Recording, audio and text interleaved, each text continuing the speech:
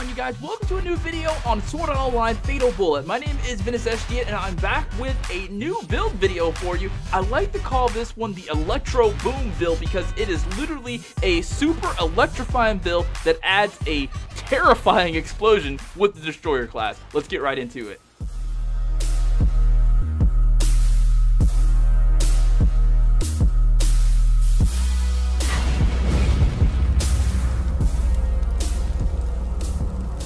Alright, so as always, first order of business, I'm just going to show you my status right now and where all of my points are allocated. Alright, so here we go. I've got 121 on the strength, 103 in the vitality, 118 in the intelligence, 118 in the agility, 138 in the dexterity, and 32, that's very important, 32 in the luck so you can get all the skills. Alright, so the first skill set is the AR. We got Armor Form 2, which really could be Armor Form 3, but I don't have it. Electrodynamic Stunner 2 and Electrodynamic Stunner 3. Both of them at the same time with the Healing Field Shot. That's definitely a must. Okay, and then on the Destroyer class, we got Nemesis Burst 3, Plasma Blast, Graviton Shot 3, and then Dash Attack. It doesn't have to be Dash Attack, you can use anything else, but definitely you want to make sure you have that Plasma Blast and the Graviton Shot. Nemesis Burst, that's sort of an optional thing. Alright, so basically what you're going to do with this build is you're going to use it for a triple stun.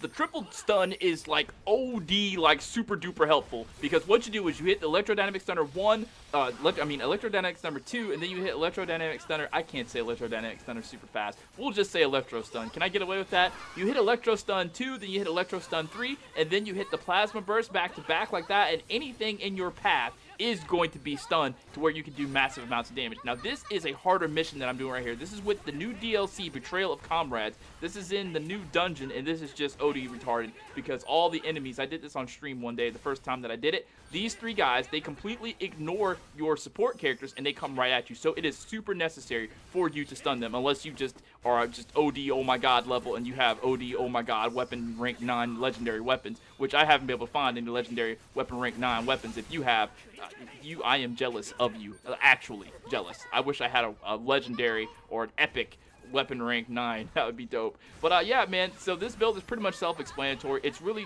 easy to melt these two giant robot Nephilim thingies. They melt. In this encounter right here, this specific encounter, the thing you have to really worry about is that fucking what is the crawler, the walker thing, the shooting phage. Is it a shooting phage? This thing is so annoying because it will definitely track you down. I got it stunned over here in this corner. It's caught. This is a sweet spot. Whenever you find a glitch like this, man, exploit it. And having that Graviton Shot, because it just keeps them all in place and you can just keep doing the stuns, it's amazing. Alright, so that thing, he helped out his teammates by stunning me. And look at this. Oh no, you gotta get out of there. Alright, but I'm not going to ramble too much on. I'll just let you watch the fight and let me know what you think about this build. Now listen, if you have any improvements to this build, if you think you have a way to make this build any better than it already is, definitely let me know that down in the comments below because I'm always looking to hear your ideas for builds. And if you have any build ideas in general, definitely let me know that and I'll use it in a fight and I'll, credit you on the next video or whatever like that because, we all are trying to help each other to play better and, make things a lot easier because we know some of these fights, hella hard. The fight between the Hakai brothers, yeah, haven't done it yet.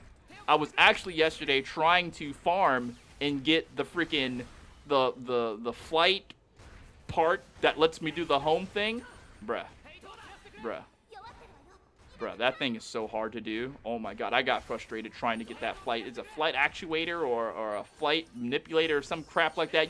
If you know what I'm talking about, you got the DLC too when you're trying to get that part, bro. There's only like one spot where you can get it at, dude, and it's just, there might be more spots, but this is the only spot that I know of. I can't think of the actual name of this thing. That's actually what I was doing in this video clip. I was trying to go get the part, and I was just like, man, I did have an idea to show you this build before anyway, but I was trying to get that part so I can make the video for the home expansion, because I know a lot of people were asking for the home expansion stuff, and by now you guys have probably already done it. If you haven't, let me know that down in the comments below, and I will work really, really hard to get that video out for you to show you exactly what I did to get it, because I got 2 more steps to do, and getting that flight part is like the last step in the process. So hope you guys continue to have a great rest of your day. Thank you for coming and checking out the video, and I urge you, please, in the comments below right now, show me your build. Tell me what build that you're using, and if you don't have a name for your build, be crazy with it. Show me the freaking, make up a name for the build, man. Let's have some fun with this game, because this game is not dead. This game is alive, and it's hella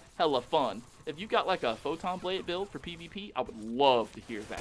All right, guys, you take care, and I'll see you next time. Peace out.